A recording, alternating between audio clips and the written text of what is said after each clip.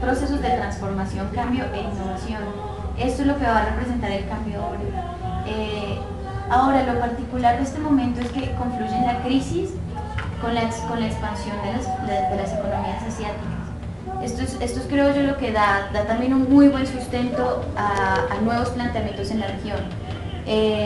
Porque bueno, si no hubiera condiciones económicas a futuro, creo que sería muchísimo más complicado.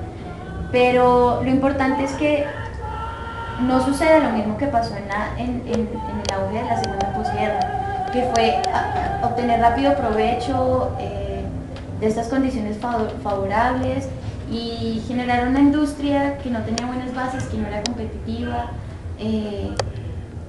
En cambio ahora yo creo que es importante tener en cuenta el nuevo panorama y el nuevo patrón de la economía del conocimiento y tratar de insertarse de esta manera. Además, la crisis también ha permitido que la región tome distancia de Estados Unidos. Entonces, aun cuando hay países que tienen una relación que no se puede negar, más bien todos no lo pueden negar, o México, por ejemplo, no va a poder nunca negarla, y la idea no es decir que México se desvincule de Estados Unidos de ninguna manera, pero sí puede ahora tratar de buscar otras soluciones. Puede y se ha visto obligado a buscar nuevas soluciones. Además, creo que en medio de la crisis es como se está viendo que las ideas neoliberales que impulsó Estados Unidos ya no son las que van a primar.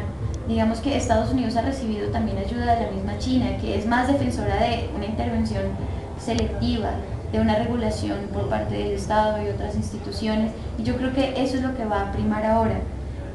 A eso es a lo que está dando lugar la crisis. Creo que está habiendo un reordenamiento muy importante, y si América Latina sigue tal cual y sigue simplemente obteniendo rápido provecho de la condición favorable, de los términos de intercambio favorables que se van a presentar, vamos a estar igual en 50 años cuando se presente la siguiente crisis.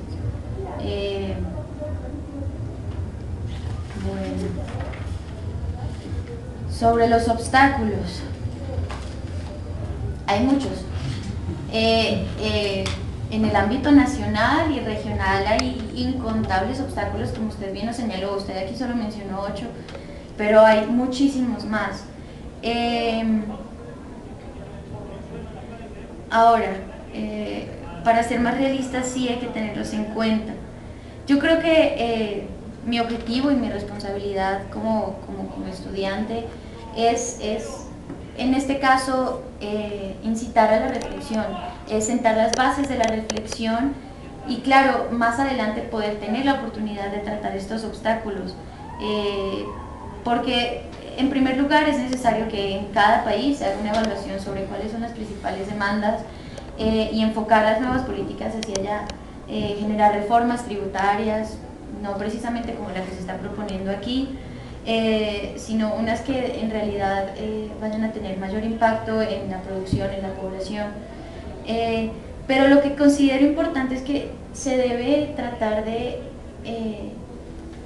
sincronizar estas políticas o tratar de enmarcarlas en un proyecto regional. Porque bueno, digamos, si no se hace, a futuro va a ser más difícil y va a ser más difícil poder darle viabilidad a una propuesta como esta. Por ejemplo, en el caso de las redes de los ferrocarriles, Colombia optó por hacerlas en una medida más diferente a las demás. ¿Y eso qué pasó? Eso hizo que si ahora quisiéramos dar nuevo inicio a estas vías, pues sea muy, muy complicado, se tenga que cambiar todo. Entonces, esto es como una forma de ilustrar por qué las políticas nacionales entonces deben tener en cuenta esto, para no irse en una dirección que sea tan opuesta, aun cuando respondan a sus realidades nacionales, sino que estén coordinadas, enmarcadas en una perspectiva regional que les permita potenciar toda su parte productiva y el bono demográfico y las posibilidades que tiene la población en la región. No sé si respondí a sus cuestionamientos, pero pues bueno, Si ustedes me dirán. hacer alguna observación, diríamos así, tenemos todavía, hemos llegado a 2 horas, diríamos así, estamos preguntas, ¿no? A mí está bien.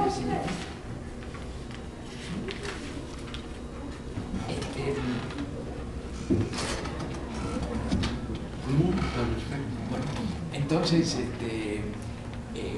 nos tendrías que dar algo de tiempo para diríamos, reflexión continua. Nosotros, ¿no? También Sí, señor. ideas. Muy bien.